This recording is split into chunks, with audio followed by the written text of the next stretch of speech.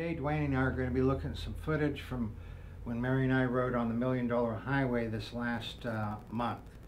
And we've ridden on it many, many times, but this last month was a little bit different in several ways. Oh yeah, usually there's snow covering the mountains, and you don't get a chance to see those beautiful fall colors. Right.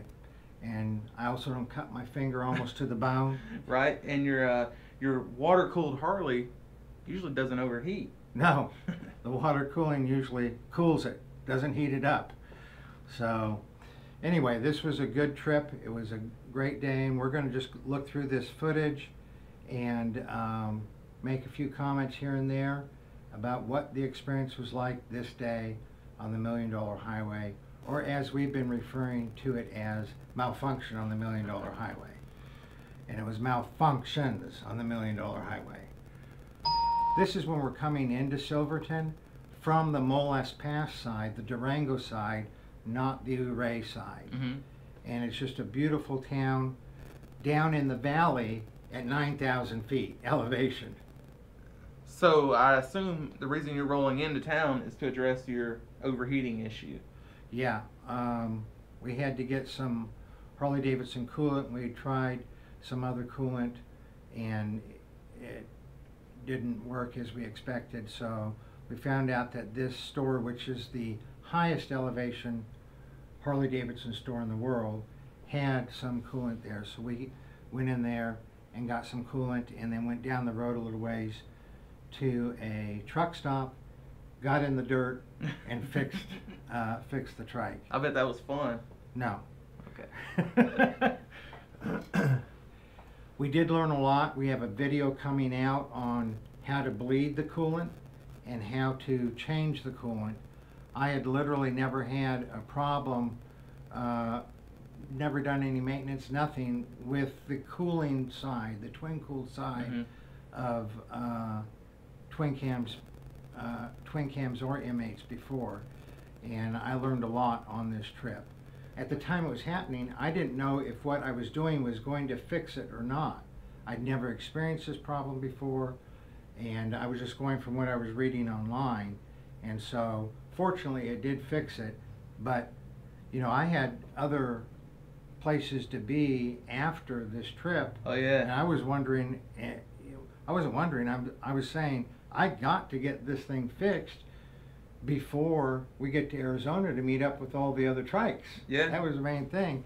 And of course we wanted to enjoy the $1 Million Highway, but more than that, you know, I didn't want to show up in Arizona to ride with a bunch of other trikes and have a trike that wasn't functioning. Right, right. Worst case scenario, you could have stayed in Silverton. I mean, there's worse places to be stranded. And we've stayed in Silverton before. It's a beautiful place, and the whole area is just amazing riding and scenery. The main part of the $1 Million Highway, which is also known as the 550, it's Highway 550, but it goes between, the main part, the fun part, is between Ouray and Durango, and really not even as far as Durango. You know, when you start getting closer to Durango, it straightens out. So what Mary and I really enjoy is the section you go from Ouray to Silverton, Silverton to Molest Pass, and then past Molest Pass you go a little bit further, and then the curves sort of stop. One thing I noticed about these curves, you know, a lot of people talk about the dragon or, you know, the pig trail, but a lot of people don't talk about how dangerous this road could be. I mean, look how close to the edge the road just drops off. I mean, you have just a few inches on the other side of that white line, sometimes no inches, before what, 100-foot drop. There's a lot of people who won't drive or ride on the $1 Million Highway. I love it. I mean, if I can't stay between the lines, I don't have any business, you know, being on a bike or a trike. That's true. Or even driving. You just got to stay between the lines. Now, the tempting thing is, you see the scenery is so amazing, and you know, you start looking at the scenery and start drifting off the road, that's where there can be trouble. Yeah. But I mean, we've seen motorhomes, trucks, we've seen semis, not with a large trailer, but semis, you know, pulling flatbeds and stuff on the road. But yeah, it's some pretty deep drop-offs at some point, coupled with the scenery. Yeah, it can be a dangerous combination. If you're wanting to ride the roads fast like I was here, and then you get stuck behind a bunch of cars, that can be frustrating. So what were you doing here? You're just pulling over to stop and let them get some distance between you? Yeah, sometimes I'll just pull over, stop, let those cars that are going slow in front of me get way ahead, and then before any car comes up behind me, pull out, and then I'll have, 1 or 2 miles where I can ride quickly through the curves before catching up to the cars again. So the footage you captured with the GoPro, I mean, it shows some excellent riding, excellent sceneries, and I know you usually like to get some drone footage. In the past you've gotten some pretty good footage, and I'll pull some of that up here and show. But yeah, what went wrong with that?